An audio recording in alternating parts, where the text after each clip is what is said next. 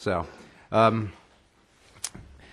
as our nation continues to recover from the recent financial crisis and certain credit markets remain locked, as we know, Congress must examine new and innovative ways to encourage the return of private investment to our capital markets.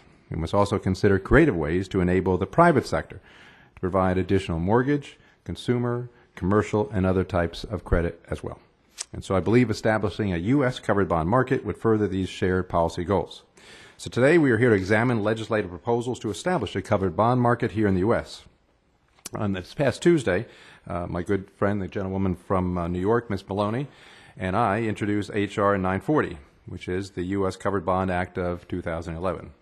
The legislation sets the foundation, if you will, for a U.S. covered bond market, and it does so by creating a regulatory framework and then detailing the exact process that occurs if an issuer fails.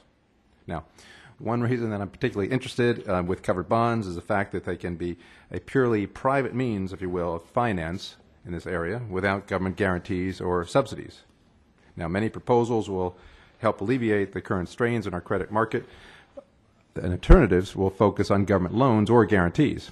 But I believe that covered bond legislation offers an alternative, a way for the government to provide additional certainty to private enterprises and generate increased liquidity through the innovation of a new marketplace, if you will, without putting the taxpayers on the hook. Now, there are many potential benefits for a wide variety of interested parties that can be derived from the U.S. covered bond market. There are about 4 of them I can list. Consumers will experience lower loan rates because of the additional liquidity in the marketplace and the various asset classes as well. Consumers will also be able to more easily have their loans modified, which we see as an issue right now, because the loans will still be on the balance sheets of the originating institutions. Thirdly, investors will have a new and transparent and secure vehicle to invest in, and this will allow for additional diversification within their portfolios. And finally, the broader financial markets will benefit. How? By having an additional, low-cost, diverse funding tool for financial institutions. So covered bonds will ensure a more stable and longer-term liquidity in the credit markets, which reduces financing risk as well as exposure to the sudden changes in interest rates and investor confidence. And finally, they will allow U.S. financial institutions to once and for all to compete more effectively against their global peers.